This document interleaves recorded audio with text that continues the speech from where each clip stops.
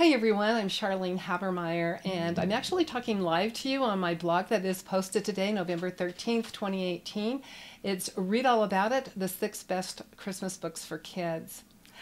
I wanted to talk live about this today rather than in a Lumen 5 video because there's some things that I want to bring out and talk to you about these books.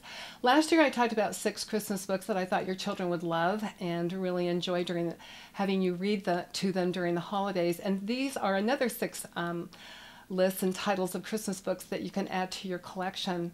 If you want to have 32 Christmas titles, you can go on my resource library and you can download these 32 titles. Because as far as I'm concerned, you can never have enough Christmas books.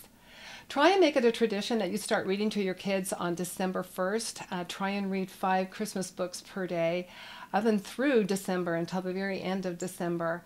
It just makes the season brighter and more exciting and filled with all kinds of anticipation.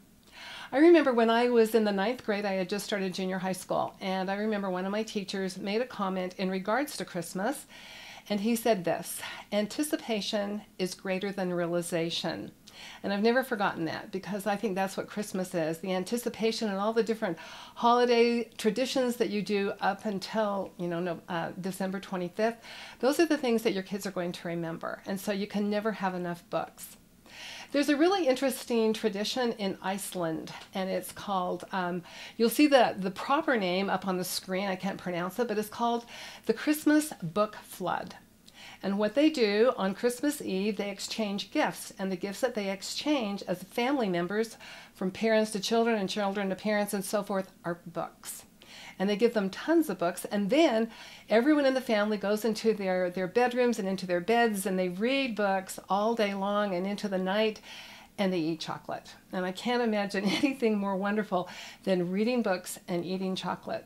Now, the interesting part is that Iceland, per capita, they sell more books than any other country in the world.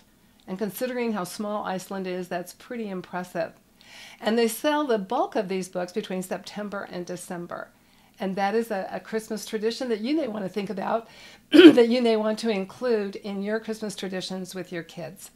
So let me talk to you a little bit about these 6 books that I talk about in my blog in more detail. I'm just going to give you a few little things to think about when you're reading the blog. But first of all, keep in mind that most Christmas books that you read to your children are usually filled with the importance of giving and the importance of doing to others, and that there always seems to be a magical element that has to do with Christmas books. So let's get started. The first one is called The Winter Gift. And if you're a grandparent, you're going to want to read this book to your grandchildren. It's about a grandmother and her grandchildren love to visit her, especially around the holiday time, because the sights, the sounds, the smells, everything in that home just makes the season brighter and more exciting for them. But the one thing that they love that their grandmother has is an old brown piano. And throughout the year, but particularly around Christmas time, she plays all kinds of Christmas songs that they gather around the piano and they sing together and they dance and they have a wonderful time. But something is happening. Grandma is getting older and she's downsizing. And so she's going to be moving into an apartment. And the sad thing is that she can't take the old brown piano. So what happens next and how they save the piano and what happens to the piano is a wonderful, magical miracle of Christmas. So this is one that you want to read. Years ago, Daniel Epstein wrote a book, The Love's Compass, and he said that when he was 5 years old, he said he loved going to his grandparents' house. And the reason being, he said that there was a vibration, there was a sound, there was a feeling every time he went, and he couldn't put his finger on it. But at the age of 25, he did put his finger on it. He said it was love. He said it was the love that he felt when he went to his grandparents' house, and how they made every holiday, but particularly Christmas, magical for him as a young boy. Okay, the next book is Grandfather's Christmas Tree, and this is by Keith Strand. And this is actually a true story. And read the very beginning, the preface, when he talks about that the 2 things that he remembers going to his grandparents' house in the Rocky Mountains was this blue spruce tree that was right outside their cabin, and also a carving of 2 Canadian geese and their little goslings.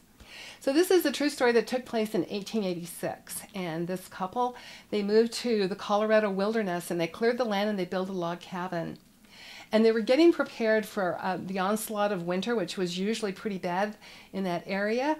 And they wanted to make sure that there was enough wood because the mother was expecting a baby around Christmas time. Well, what happened is that they had this mammoth, huge snowstorm that came in, and it lasted for week after week after week. And pretty soon, all the wood that they had put aside to help them throughout the entire winter, it was disappearing. And one morning, the father said, I think I'm going to have to cut down the blue spruce so that we have enough wood for this onslaught of this terrible winter. So the two of them went out and they looked at the blue spruce, and the mother noticed that underneath the boughs were two Canadian geese, and one of them had an injured wing. Now, if you know anything about Canadian geese, when they're up there flying in a V formation in the sky, if anybody of their flock gets hurt, the one will drop down, but another one of the Canadian geese will drop down with the injured one and stay with that bird until the bird either dies or the bird gets well and they're able to rejoin their companions.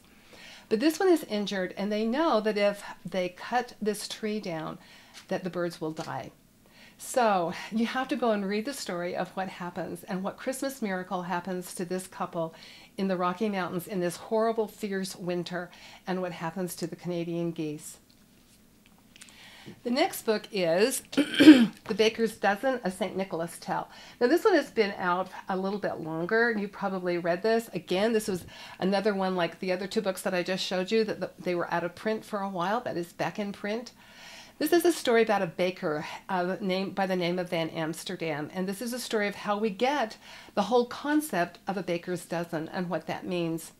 Van Amsterdam lives in the Dutch colonial colony up in upstate New York, which later becomes Albany, New York. And he's a baker, and he's an amazing baker, and his cakes and cookies and pies and breads, everybody in the village loves. Especially around Christmas time, he makes the most incredible St. Nicholas cookies, which are cookies that show the red robes of the old gentleman with his big long beard. And the one thing about him is that he always believes that he should give exactly as much as he's getting back in the money that the people are paying. And he says, not any more and not any less. Well, one day this woman comes in and she wants a dozen of his St. Nicholas cookies. So he carefully counts out 12 cookies and gives them to her, packages them up. And she says, no, a dozen is 13. And so there's an argument that ensues between the two of them, and she leaves the bakery very angry and she curses him. Well, from that point on, Van Amsterdam's bakery kind of goes down to the dogs. No one comes in. All of his pies, his cakes, his breads, everything fall.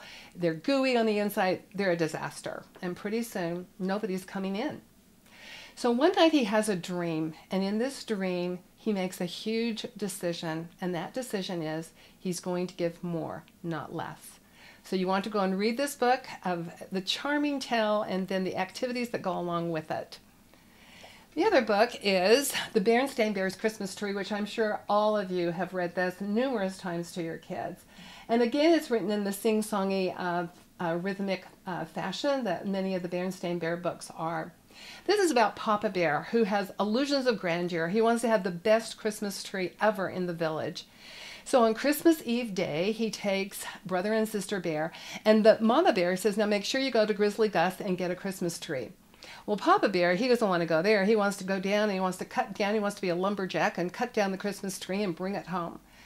Well, all day long, they're out looking for the perfect Christmas tree, and they come home empty-handed.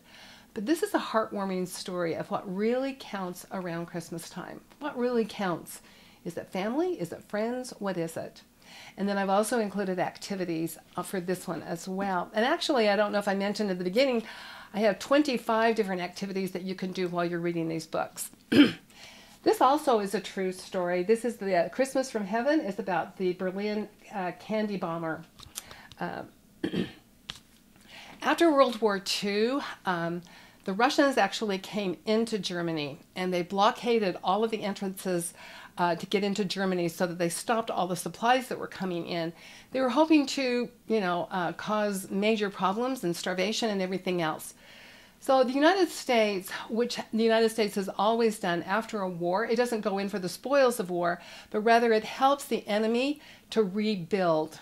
And so America, when they heard about this, they started an Operation Drop. So they were dropping food into Berlin to help the people throughout Germany.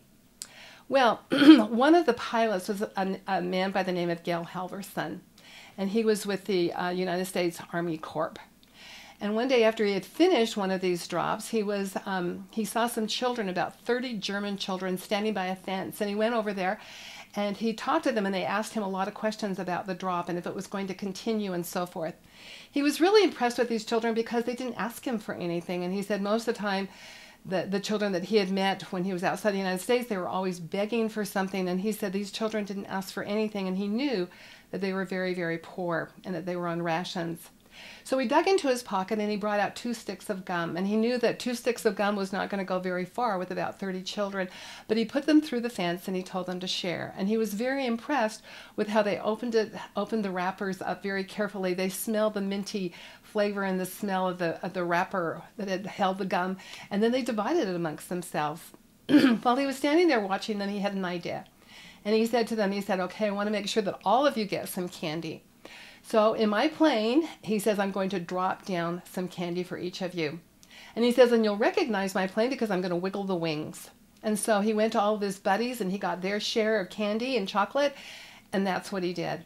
Now, one thing about Gil was his father had told him many years ago that out of small things can become great things. Well, this candy drop became a great thing. Children all over Germany were anxious to get some candy from the candy bomber. There were candy manufacturers throughout the entire world that began to send tons and tons of candy for these drops. And they were put into these little parachutes and they were dropped. So read about this Christmas miracle and what happened and how it helped to heal all of the different wounds of World War II. This last one is a fabulous book. It's The Last Straw. And this was given to me by a very dear friend of mine in California, Joanne Grant. This is a story of the Christ child, and it's a story of a camel, and I probably will butcher his name, Hashkamaka, Makaka, I think it is. And he's an old camel. But the wise men are taking him because he's a strong camel, and they're taking him and they're going to put all of the gifts that they're giving to the Christ child on him, and he's going to carry this load. Well, as they stop in all of these different places, these towns and villages, as people hear that they're going on this trek to worship and to visit the Christ child, they too bring all of their gifts. And pretty soon, this poor camel is totally and completely burdened down with all of these incredible gifts. The very last gift is a gift from a child. And the child is gender neutral, which I really enjoy because your children can relate no matter if you have a son or a daughter. This child gives a straw to give to the Christ child so that to help with the baby's bed. So when Makaka, arrives at the place of the Christ child, because of the burden, he immediately drops to his knees. And at first he's really bothered by it, but because of his example, everyone else drops to their knees. This is a wonderful, charming, heartwarming story about the reason that we celebrate Christmas, the birth of the Christ child. I hope you enjoy these, and again, there are 6 books, 25 different activities, and if you go into my resource section, you'll get another 32 books. And I hope that this will be the start of a fabulous Christmas reading tradition in your home. Thank you, and make sure you go to the blog for all the links.